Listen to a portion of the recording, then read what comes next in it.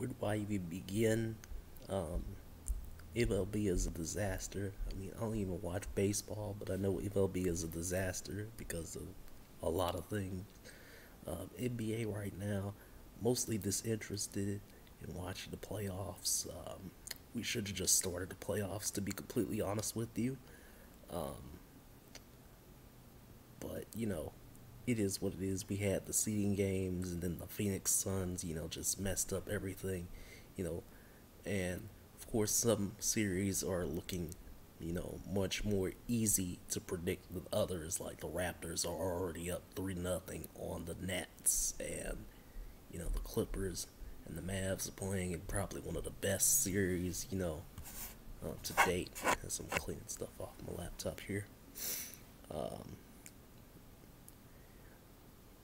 I pretty much missed the Premier Lacrosse League, but it was okay because I mean the Water Dogs lost 4 of their 5 games anyway. So um, yeah, NHL is going along smoothly. I think um, a lot better than what I hoped.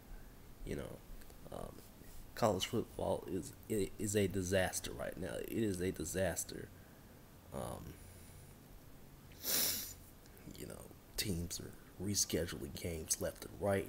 I don't even know what's going on. I don't think there's going to be a week 0. I don't think there's going to be a college football season.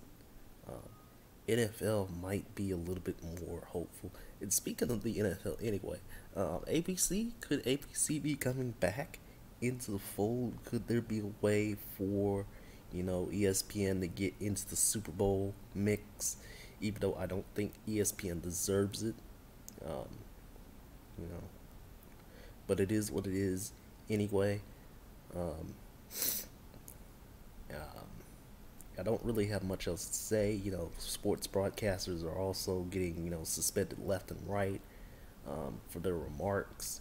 Like Tom Brenneman, who was basically the backup and basically one of those backup guys.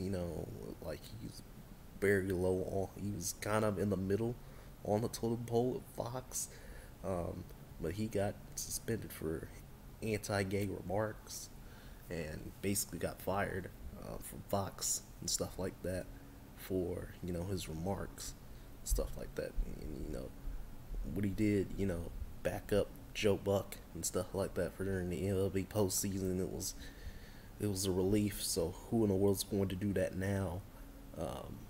When Buck goes off to do MLB stuff for a couple weeks during the season, if the season even happens.